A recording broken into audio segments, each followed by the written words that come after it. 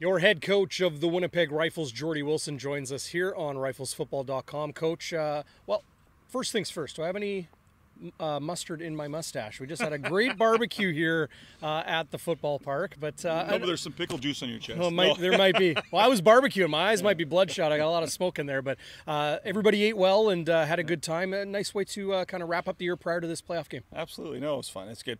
It's always good to get together and break some bread and have some fun. It was all good, yeah. For sure. Okay, so let's talk about what it's all about, and that's getting to business on Sunday afternoon. It's going to be a 3 o'clock kickoff instead of the normal 1 o'clock here, but a playoff home game. I'm sure you're happy about that. And how's the team looking going into this one? I know we had a really good week of practice. Actually, it's probably been our best week of practice all year, so it's been pretty solid. The kids are pretty focused. You know, there wasn't, even from my own perspective, I don't think I even raised my voice at practice last night, so it was good. So they seemed focused.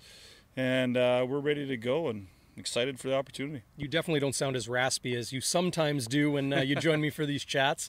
But the focus being your opponent in the Edmonton Wildcats, a team you have beat this season. Does that help?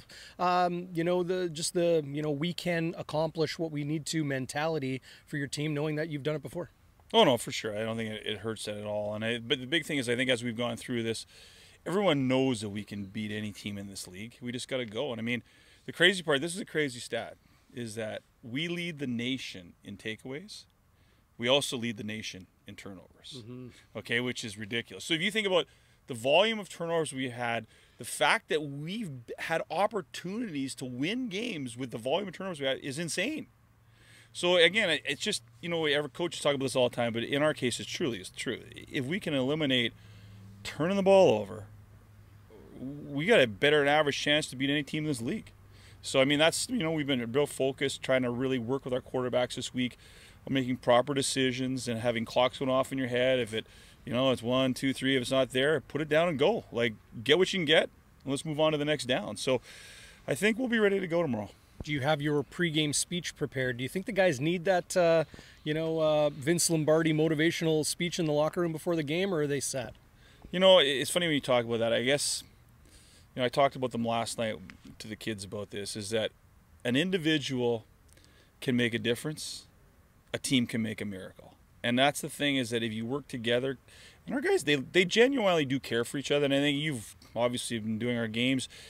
When you talk about, none of our kids ever quit. Like, as crazy, and some of the stuff that's happened this year, like even last week, like when Bryson just drops the ball and 3 yards, like, I mean, that stuff doesn't happen normally. But our guys never seem to, they don't have any doubt that they can't still win.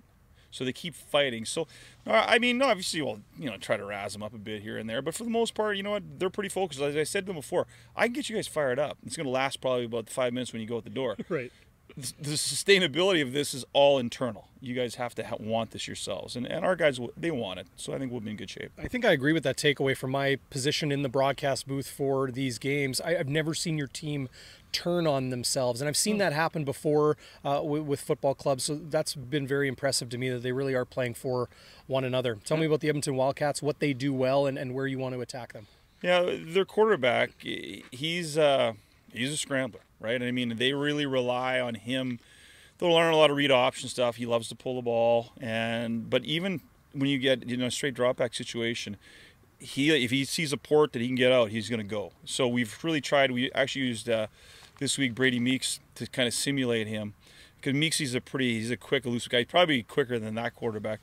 But I think if we can control Meeks, which we did a fairly good job in practice, but again, it's a practice, it's not a game, then we're trying to prepare our guys. So I think if we can control their quarterback from running wild, we could be in a pretty good spot.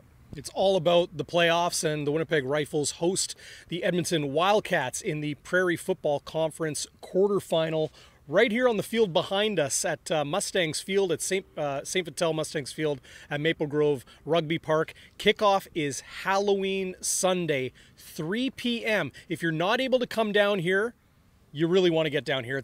Look at this weather. It's unbelievable for this October, time of year. It's all good. It is. And but if you're not able to, CJFLTV.com. I'll have the play-by-play call. We've got a Hall of Famer In the Blue Bombers organization, yeah, Rod Hill is going to call the game with me. Oh, rock and roll Rod Hill. Nice. Yeah, so we're going to have a lot of fun. So be sure to join us for that. For head coach Geordie Wilson, ahead of the playoffs here in the 2021 season, my name is Darren Bombing.